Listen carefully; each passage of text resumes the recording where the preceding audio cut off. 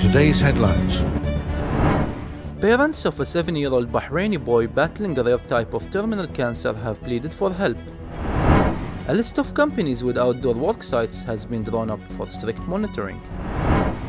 A Bahraini man was handed the death penalty for killing 2 expatriates with a hammer. Smaller projects earmarked for this year could be fast-tracked over larger schemes. Convicted members of a terrorist network have had their citizenship reinstated based on a court order. Bahrain's main rights body will launch a series of new initiatives to mark its 10th anniversary. For more on these stories, visit GDNOnline.com.